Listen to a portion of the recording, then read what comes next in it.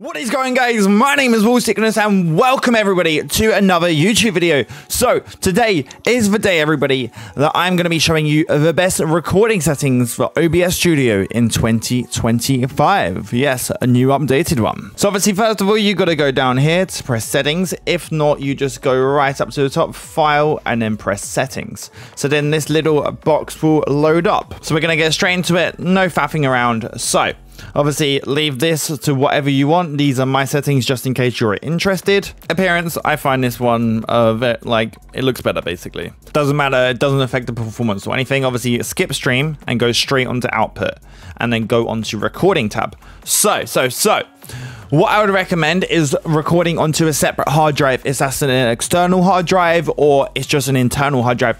But if you record onto your C drive, obviously, that's going to fill up very, very quickly, and when you're loading up Windows and everything, and just everything on your PC is just going to be so much slower. So definitely would recommend that.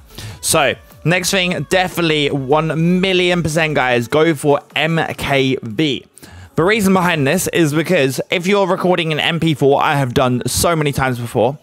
Let's say if I did a 3, 4, 5 hour recording, and then boom, it just dies. Your PC dies, OBS dies, something crashes, boom, it's gone. MP4. Once I did Hogwarts Legacy and I lost like 7, 8 hours of content.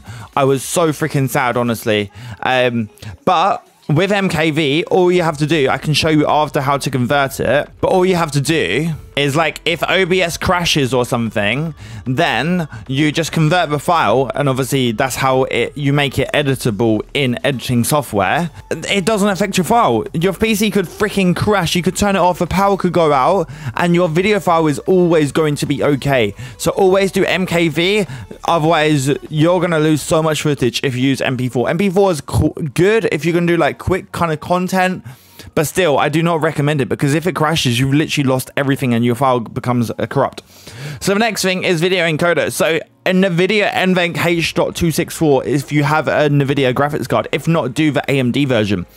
Basically the same kind of hardware encoding. But if you do not have either, then do X264 very fast. That is what I do recommend. Audio encoded, just leave it to AAC. And then audio track, I have, when I'm streaming, I do everything on number 1. And then I have like my microphone, my game audio, music, voice chat, and I think that's it. So obviously I just separate it, and then in the editing software, it goes as all different tracks. So that's amazing. So if I just scroll down just onto this bit. So rate control, always do a constant quality preset. I had to think about what that was for a second. But yes, so do that, because if you're doing a constant bit rate, let's say if you're doing 50,000, then, for example, I'm doing desktop recording. Why do you need 50,000? So when you have constant quality, then if you have a really high picture motion scene, it's gonna like get up to like 80,000, 60,000, 70,000, some really high bit rate. But then when it's at this, like, just like a still kind of screen, then obviously it's going to be at like, I don't know, like 2,000, 3,000 bitrate, but it's going to look exactly the same no matter what is happening on the screen.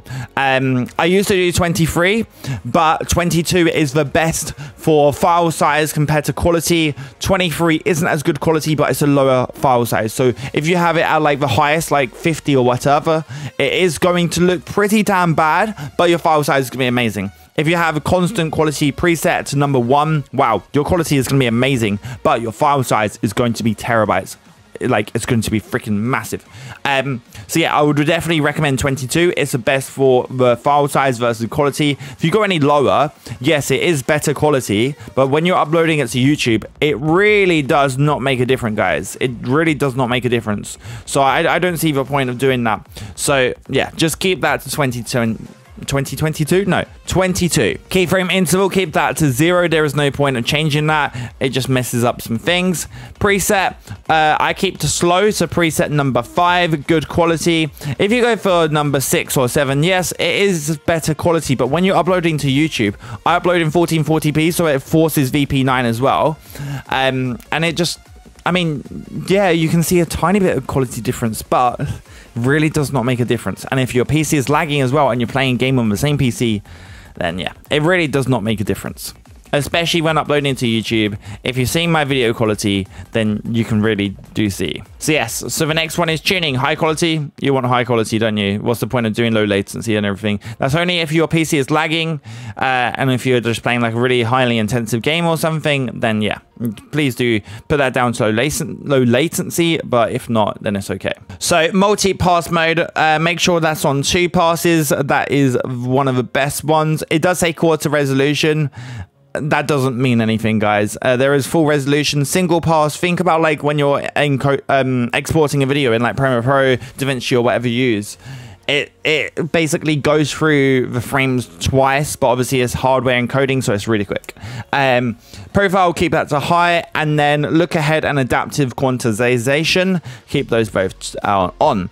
Then B frames, keep that to 2, and then obviously your audio, do whatever you want with that. That's what I use. Video, keep that to 1920 by 1080 or whatever your resolution on your monitor is. But then I do export, so my monitor is 1440p, but obviously I want to keep everything at 1920 by 1080, and then I export in a higher resolution. It makes it better quality in Premiere Pro. I can do an exporting video if you would guys like. Resolutions match, so you used to have to change that to some samples with the old versions of OBS, but with this one it's absolutely fine. And then whatever frame rate you're doing at, but obviously I'm doing 60 FPS because, you know, I want the smoothest 1440p 60 FPS. Hotkeys, up to you. Accessibility, up to you. Advanced, change the process priority to high or anything like that if your PC is lagging. If not, it's completely okay. So now I'm going to show you how to do this for the MKV. So if we just go to File, Remux Recordings, and then we're going to get one of our files up. So that's obviously one that I'm recording right now. Let's do my previous recording. So that's 90 meg and 8 minutes. Because obviously when you're doing constant quality control, it's amazing. So we're going to just press open, and then it's just going to go on there. So then I'm just going to press Remux, and boom, it's all done. It's all remuxed. And as you can see, that is remuxed right there. Obviously, I'm just going to delete that file really quickly because I do not need that. And that's the video that I'm currently recording. And as you can see, that's an MKV file. So then I always press clear finished or clear all items, completely up to you, and then close. And then that's all done. But yes, thank you everybody for watching. My name is Will Sickness. You guys have been absolutely awesome. This is just a quick little guide of the OBS recording settings for 2025. I hope you enjoyed it. Remember to like, comment, and subscribe. And I'm really happy that I'm back into the YouTube game. It's so freaking awesome, honestly. But yes, thank you everybody for watching. My name is Will Sickness. You guys have been absolutely awesome. Peace out, much love, and have a good day. And don't forget, dab on my haters, everybody.